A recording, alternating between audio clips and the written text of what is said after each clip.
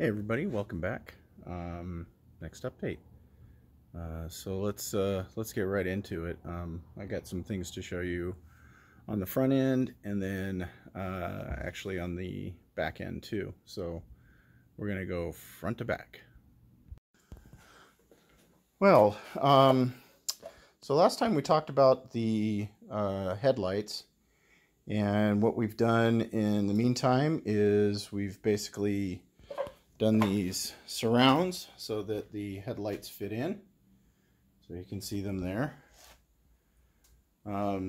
This was quite a bit of work because we had to actually reshape the hole to fit these in there and get them nice and close. You can ignore the green tape, that was just there for protecting the lenses of the headlights. You can see they're pretty cool looking. I love these headlights. These are like my favorite headlights ever, but that should be pretty obvious. And then we got them both in. So the next thing to do is take them back out. We've got to bevel the edges a little bit so that they have a nice transition into the lens.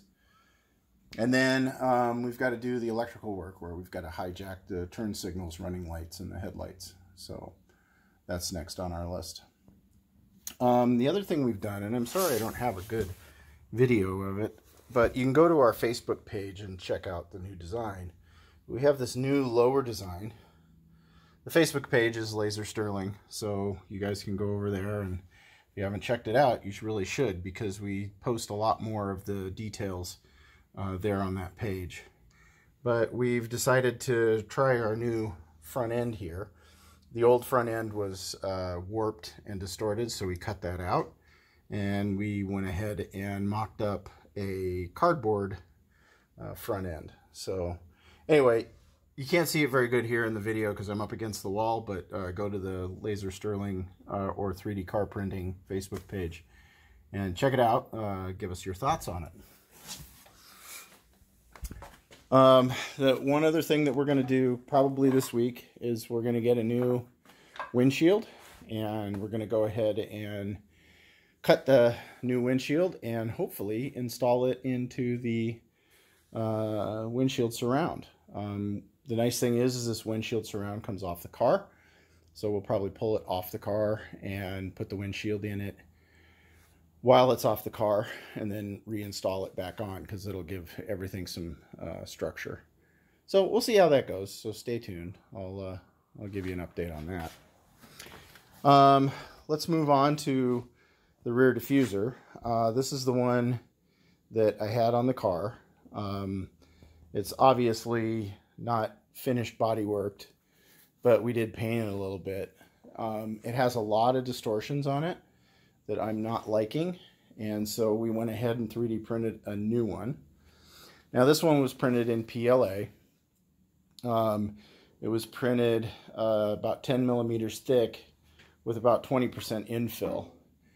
And since then, the new prints that I do are either ASA or ABS, and I do make them a lot thinner with higher infill, so that the epoxy cannot travel into those interior areas and heat up and melt the plastic. The other thing the ABS or the ASA does is it gives us up to about 105 centigrade glass transition temperature, so it's less likely to warp in the sun. So anyway, and this thing turned out to weigh just a god-awful amount. It's like, I don't know, it's like 120 pounds. It's just ridiculous. So what we've done is we're starting to do our rear diffuser again. So this is the new one. You can see there. This one is a lot straighter and will require a lot less body work, and therefore will be infinitely lighter. The nice thing is that we're starting on the back side here. We're using this pretty heavy carbon fiber material, and I've hand laid 2 layers on there, and then I've just put a layer of thick epoxy on the outside, which will basically act as a strengthening layer to the piece. So this is basically the first step in doing a hand laid panel. So that's what we're going to concentrate on for now, because when we get back to the other panels that we've done body work on, we're going to do a hand lay of the carbon fiber on the part. So we don't need to do the vacuum infusion, because a lot of the parts that we're going to be doing the hand lay on are relatively flat surfaces. You can see that some of them are curved, like this rear quarter, but actually the carbon fiber lays on there really nicely. So you put on a layer of carbon fiber, you wait a few hours and you let it get nice and tacky, and then you put the carbon fiber on it.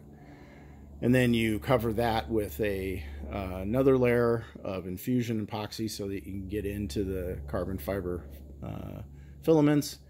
And then you put like it is here, a thick epoxy on the surface, and that gives you a nice strong layer.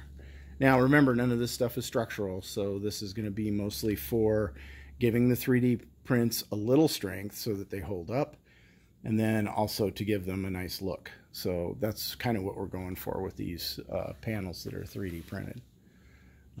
So anyway, this comes from lessons learned on this project. So anyway, that's basically all we have for right now. I took the car out for a little stint. We'll do a video on that.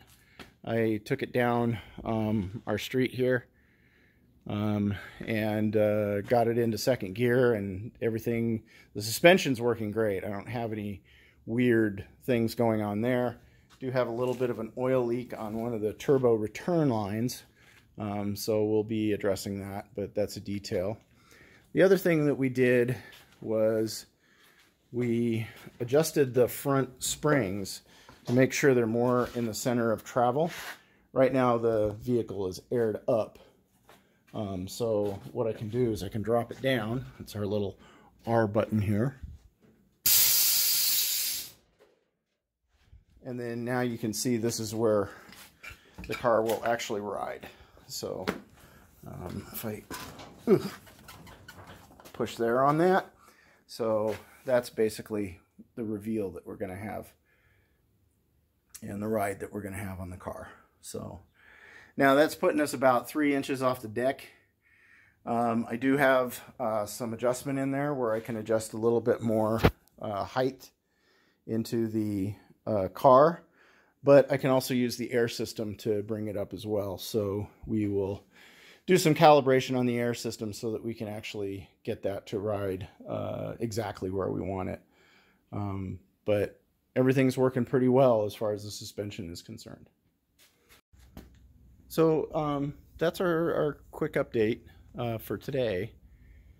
We'll come back and talk about hopefully the successful installation of the windshield. We'll see about that.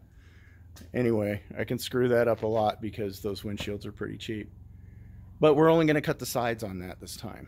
So we're hoping that with just cutting the sides, we're not going to relieve any stresses that are going to cause the window to crack. Because that's what happened last time. I cut the sides, everything was fine. And then like an idiot, or getting overzealous, I cut the bottom. That relieved a lot of stress and crack. So keep your fingers crossed. We'll see how it goes. Anyway, if you haven't subscribed, please subscribe. Thanks again for watching. And I love all of your comments and constructive criticism, so keep them coming. Anyway, talk to you later. Bye.